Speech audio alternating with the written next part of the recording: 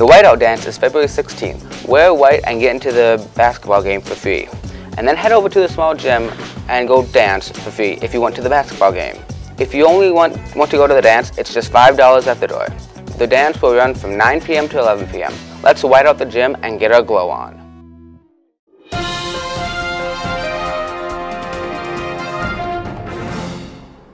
Good afternoon, THS, and welcome back to your weekly Bowl Free Thursday update. The HOSA blood drive will be Monday, March 5th in the small gym. Please see Mrs. Hughes in room 225 to sign up. Are you a sophomore or junior? Are you interested in CSI? Marian University's CSI Day Camp is located in Fond du Lac, Wisconsin, and will be taking place this summer. All participants who attended the camp, who apply and are admitted to Marian University, will receive an annual $1,000 scholarship. This camp is limited to the first 25 students who register. February is Career and Technical Education Month. February 12th through 16th is Family and Consumer Sciences Week. FCCLA is also being recognized nationally this week.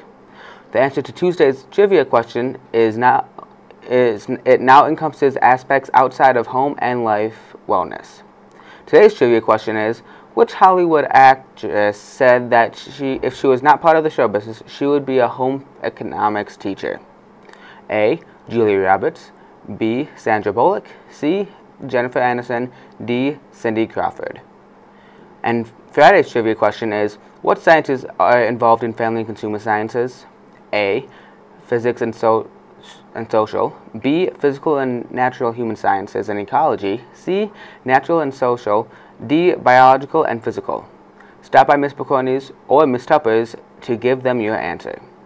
Attention seniors, this is your last week to get your baby pictures and $5 fee in to Miss Finch. Pictures are due February 19th. Stop by the art room 1012 if you have any questions. You have 2 weeks left to order a yearbook. If you haven't already ordered one, make sure to get one before February 23rd. Check the list outside the office to see if your book has been purchased. This has been Caleb, signing off.